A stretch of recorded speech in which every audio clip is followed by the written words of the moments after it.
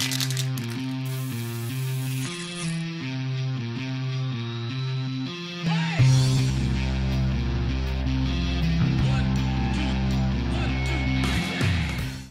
got enough to make sure that your mic was good. So, and look at me and forget cameras are on. So who are you? My name is Christian Petersen. I'm the VP Community at Cloudmade. We basically built a mapping platform for developers to create great location-based applications. Now this is a hot topic for me. In fact, I'm using all sorts of location services. I'm using TripIt to tell the world and it what flights I'm taking. I'm using Foursquare to say I'm here. I'm using Waze to crowdsource traffic information on a new map.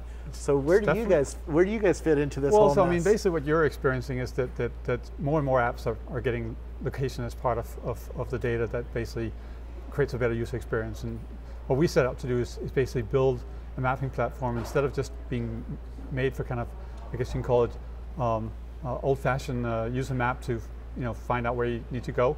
Yep. We basically build a mapping platform that enables developers, especially vertical developers, because we're seeing all this verticalization in the App Store where developers create more and more targeted applications, help them basically create location-based applications.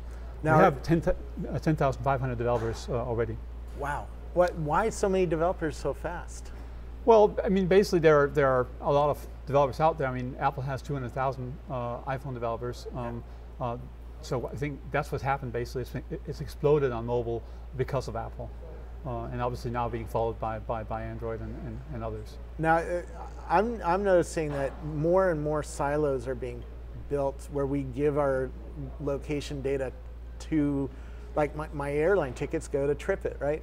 Yep. But Foursquare has no idea what TripIt has, and TripIt doesn't know what Foursquare. That is definitely one of the things that we're working on with our developers.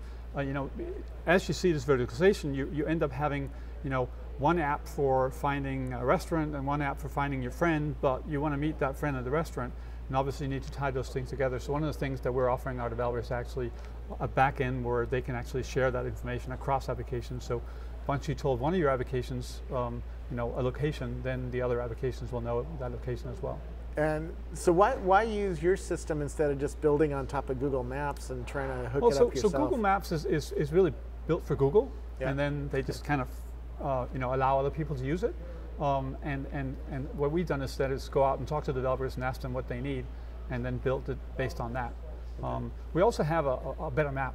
The map that we're based on is called OpenStreetMap. It was founded by one of our founders, and it's basically a map where there's over 250,000 people contributing to the map all over the world. So it's basically a map built by local people. Tell me how I can contribute to the map. What kind of data can I contribute? So there are various tools. You need to be an OpenStreetMap member. Various tools. One of the tools that we built for the purpose to kind of make it really easy is called MapSend.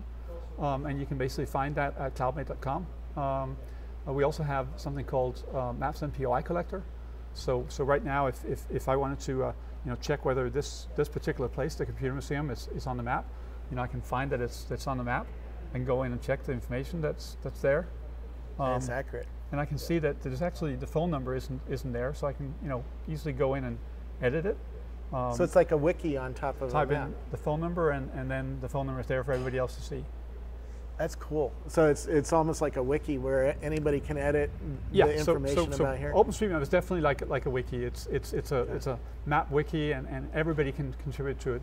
The next thing that we're working on is that if you don't want to be an OpenStreetMap member and kind of make it your hobby to map, you can still contribute. You can either use the MapSend POI collector, or you can actually start also using some of our developers apps. There's a developer company called Scobler that just put out a free navigation app. If you use that to navigate and you find there's something missing on the map, you basically just report it. So you report it to the community. You don't actually add it to the map. Somebody in the mapping community will do that for you if you don't want to do it yourself. Interesting. So then suddenly we're saying 250,000 as the core mappers, and that's obviously growing all the time. With I think it's like 1,000 every 2 days it's growing with. But on top of that, we suddenly will have millions of users that are just contributing information rather than directly contributing to the map. Now, what about real-time information, particularly around traffic and other things? But for instance, on my way over here, I came into a traffic jam, and on Waze, which is similar, Waze is a crowdsourced traffic system, I could report, oh, I'm in a traffic jam, and it saw that my traffic was slowing down, and then I reported the ladder. There was a ladder in the freeway, right in the middle of the freeway. What you're touching at there is one of the hardest things for mobile developers, is that you need actually more than one data layer. Yeah. So for us, OpenStreetMap is just kind of a base layer. What Cloudmade has done is built something called a data marketplace, where we basically allow developers to get other data layers, either free data layers that's on top of the map, or layers that they can pay a little bit for, like maybe they paid $200 a year for an extra data layer that they need for their app, and then that's being a real easy way to create mashups rather than having to go out and make those data relationships yourself. Very cool. I know that there's a whole bunch of loyalty programs coming out for restaurants and for car washes. Right? In my wallet, I have a card for my car wash that I go to, and every 10 car washes I go, I get a free one, right? And there's going to be those kinds of systems based on mobile systems. I mean, basically, one of the things that we also help developers do is how to make money on their apps, because selling apps is kind of where it all started with Apple, but there's definitely a trend towards more and more free apps. So how do developers make money? They have to use advertising or some form of advertising, and whether that's traditional display ads or text ads or coupons or whatever it is, they're all going to have location as part of that, so that the ads get to be relevant to where you are. Like you said, once you have it on your phone, then your phone suddenly becomes kind of an extended wallet with coupons or memberships that you can use. Now, on your iPhone, tell me about what's laid on the map that maybe Google Maps doesn't have.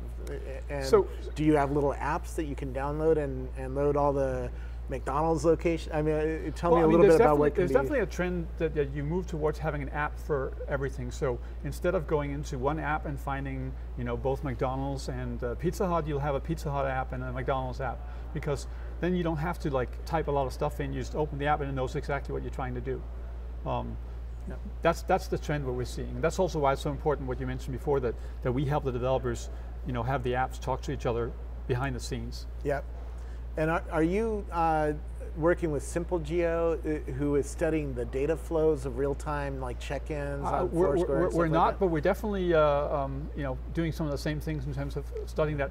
We basically see Cloudmade's platform as a one-stop shop for developers. If they're creating location-based applications, or even just location-enabled applications, where location is just a little bit of the application, we have all the things that they need to create those applications. And that's why developers are finding it very attractive to So if I'm building an iPhone app, let's say I'm building an iPhone app from McDonald's, how do I license you, or how do I buy? So it's free for developers. Okay. What we do is when you launch your app and you have ads in there, then we take a cut of that ad revenue.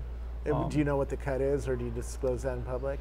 We don't disclose that in public. We do disclose it to the developers. All right. But it's pretty much the same as it is in the industry. The developer could go and make a relationship directly with an ad network, but they'll find that to get a good fill rate of ads in their app, they need to have maybe 10 or 20 of those relationships, and that's a lot of work. That's basically one of the things that we do for the developers. We have all those relationships, and we're getting more and more all the time, so we can cover all the different niches and all the different geographic locations. Interesting. Well, thanks so much, and it's a really interesting space. You're seeing a lot of heat on the space because of the Foursquares, but I think a lot of apps need location, and especially now that the mobile phones are getting more and more pervasive, we're going to see a whole lot of new stuff. Do you do anything like geofences, by the way, so that I can track when a user leaves my store location? It's one of the things on our roadmap. Okay. Big event coming up for developers is that Apple's developer conference is coming up. That's actually a place where you can also meet Cloudmade if you're a developer. Okay. We'll be at Gilligan's for like kind of a pre-conference get together there. This might run right after the Apple thing, but Sunday. That's okay. Where do I learn more about you? Cloudmade.com. Okay. Is the place to go. It's MADE. It's like a cloud and then MADE. Right. Yeah. Very cool. Thank you so much. Thanks.